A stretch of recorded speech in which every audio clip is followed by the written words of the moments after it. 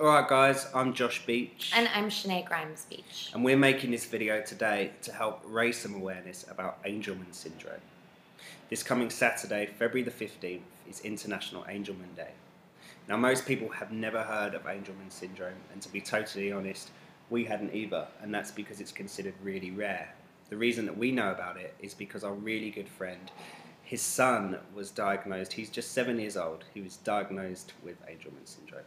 Individuals living with Angelman syndrome suffer from developmental delays, severe seizures, and most of them spend their whole lives not being able to talk. Can you imagine living your entire life without saying a word, not being able to tell people what your favorite food is, or even worse, where it hurts? On average, kids with Angelmans have to take 4 meds in the morning, 2 in the afternoon, and 6 at night to treat their symptoms. You would be helping to make a huge difference in the lives of individuals living with Angelman syndrome by visiting cureangelman.org and by spreading the word about International Angelman Day this Saturday, February 15th. Learn about it, spread the love, and spread the information. Do it. Big hugs, Brooklyn!